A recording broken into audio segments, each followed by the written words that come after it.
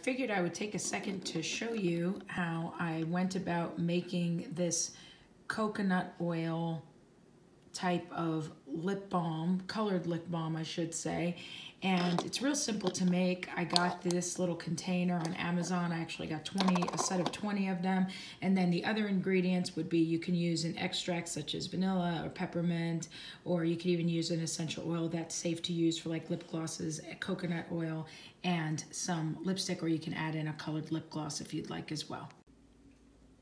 Here is some lipstick, some coconut oil, and I already put about 5 drops of peppermint extract. Now to mix. You got to mix it up as well as you can, and then you take something to put this all in here in a container and close it up. You can put it in the fridge if you want to make sure it hardens.